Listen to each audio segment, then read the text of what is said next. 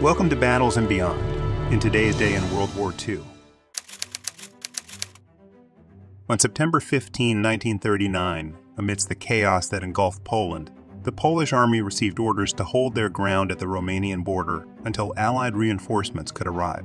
This directive came during a period of intense strife, as Poland found itself invaded by German forces from the west and later by Soviet forces from the east.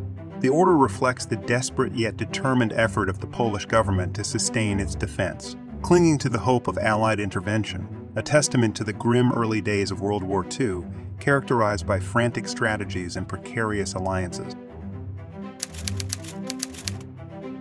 On September 15, 1940, the skies over English cities witnessed massive German bombing flights, a day marked by intense aerial combat as part of the Battle of Britain. The Royal Air Force, RAF, exhibited tremendous resilience, driving off most of the German air forces. This day stands as a pivotal moment in the battle, with the RAF beginning to claim victory, a testament to the courage and skill of the British pilots who defended their homeland against a formidable adversary, showcasing a spirit of defiance and unity that would become emblematic of Britain's stance throughout World War II.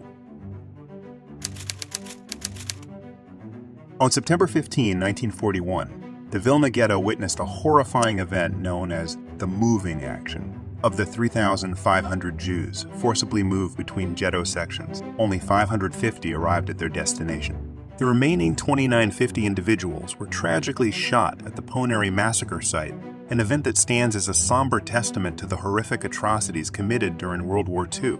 It is crucial to approach this topic with sensitivity and reverence for the memory of those who lost their lives in this dark chapter of human history. On September 15, 1942, the American military dispatched troops to Port Moresby to reinforce Australian defenders holding the line against advancing Japanese forces. This move demonstrated the collaborative efforts of the Allies in the Pacific theater during World War II. Port Moresby, a critical location in Papua New Guinea, became a focal point of strategic importance, with both sides understanding its value as a base for launching further operations in the region. The American reinforcement signified the solidarity and coordinated efforts of the Allied forces in their campaign against the Axis powers. On this day in 1943, Chinese leader Chiang Kai-shek made a notable request for the recall of General Stilwell, the American military advisor and commander, following Stilwell's suggestion for an alliance with the Communists. This event sheds light on the intricate dynamics of international relations during World War II, illustrating the complex negotiations and divergent viewpoints that leaders navigated in their efforts to forge alliances and strategy routes, a moment reflecting the nuanced diplomacy and shifting alliances that mark the global conflict.